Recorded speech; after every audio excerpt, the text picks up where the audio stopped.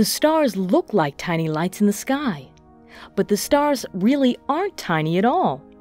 Every star is a big hot ball of fiery gases, like our sun. All the stars in the night sky are other suns. But the stars we see at night are so far away in space that they just look like tiny lights in our sky. Sometimes looking at a starry sky makes you think about traveling in space. Let's use our imaginations to travel out into space now, all the way to the moon.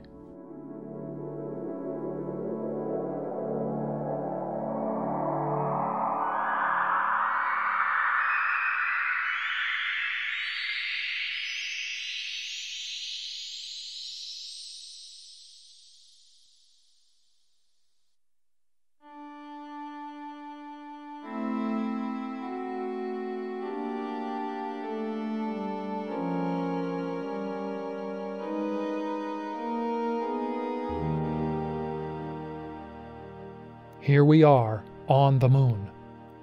It's very different from Earth. Take a look at the sky. Can you find the sun and quietly point to it?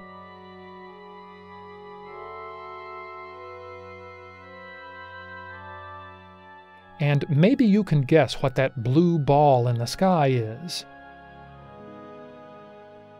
That's the Earth, our home in space.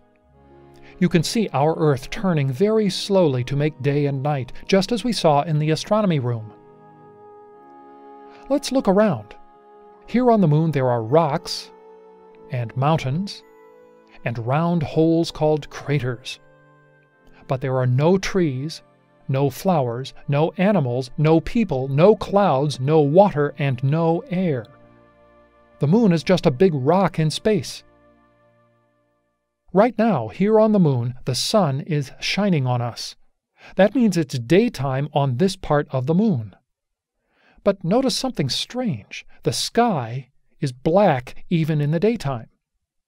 Why? Well, on Earth, the daytime sky is blue, or gray if it's cloudy, because Earth has air and clouds. When the sun shines on the air, it makes our sky blue. But here on the moon, there is no air, so the sky is black even in the daytime. The moon is a strange and interesting place, but it gets lonely after a while. So let's have our imaginations take us back home to Earth.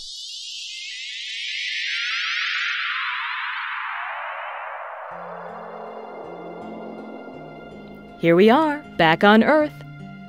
But the star groups up there right now are not the same ones we learned about earlier.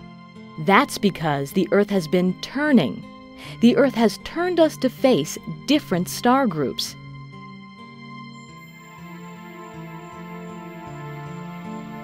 Can you see the sky getting lighter in the east?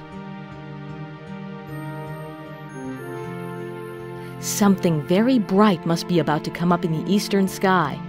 I'm sure you know what it is. The sun. Let's watch as the stars fade away. The sky brightens, and the sun rises to begin a brand new day.